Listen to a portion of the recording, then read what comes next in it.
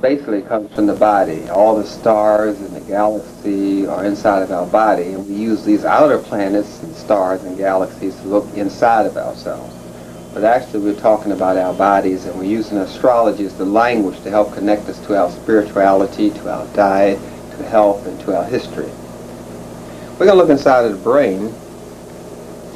In particular, we're looking at the inside of the third ventricle of the brain, which is a fluid-filled space.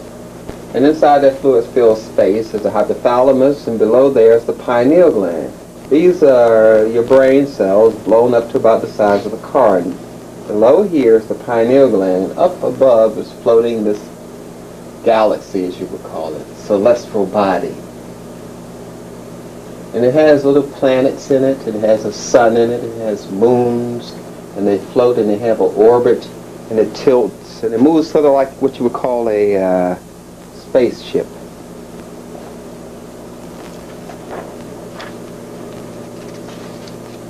Now I'm going to show you some of the movements of it.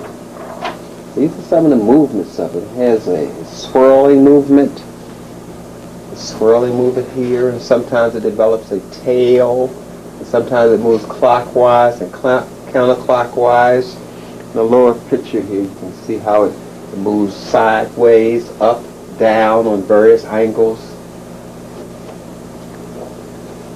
And that is the anatomical third eye, or the celestial body within you, the galaxy within you, your celestial presence that announces you as part of the universe and the universe is part of you.